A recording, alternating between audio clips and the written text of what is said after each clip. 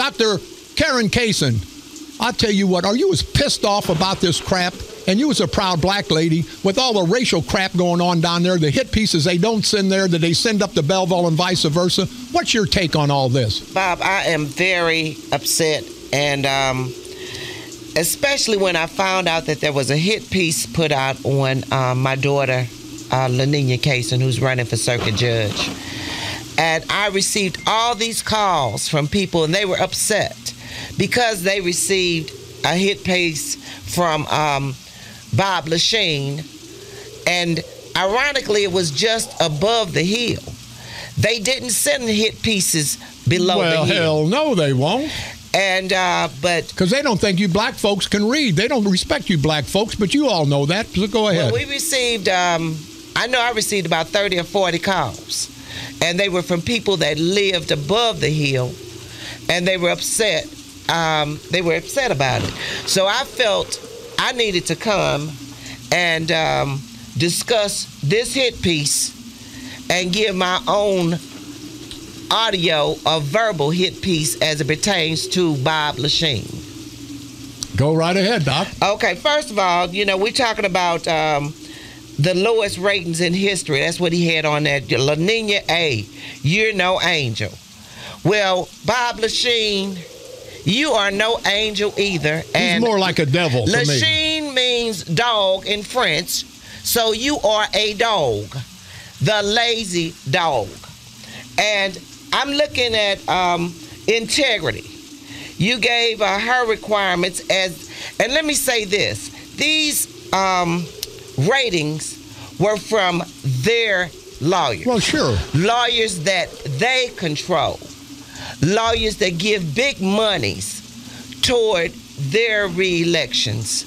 Lawyers who get what they want when they go before the courts. These are ratings that lawyers that Bob Sprague, Kern, and Barry Civic, and other lawyers control. I want to say, as far as meets requirements of office, Mr. Lachine, you get 0. Because number one, they have substituted cases. Barry Civic does not give you any cases anymore. He has substituted different parties have substituted, asked that you be substituted. They didn't want you on their case 38 times in 102 days. And then recently, in recent days, he has had to substitute you 6 times because nobody wants to appear before you. So if you're not there and you don't have any cases, where are you? At the horse races or sitting at the video poker at the Casino Queen? As far as integrity, you get 0 because you resigned. And then you turn around and decided to run again because you knew that you couldn't get 60% of the votes because nobody has any confidence in you. So you decided to resign. Resign and go and play the horses. Resign and go and get on the video poker. You are not doing anything up in the county. As far as impartiality, you get 0 because you are controlled by Sprague, Kern, Barry Civic, and other lawyers. As far as legal ability, you get 0 because nobody wants to appear before you in court. As far as temperament, you get 0. As far as court management, you get 0 because you're never there. So I just wanted to give you your ratings, Bob Lachine, and I also want to ask everybody to get a copy of the Madison St. Clair record on Friday.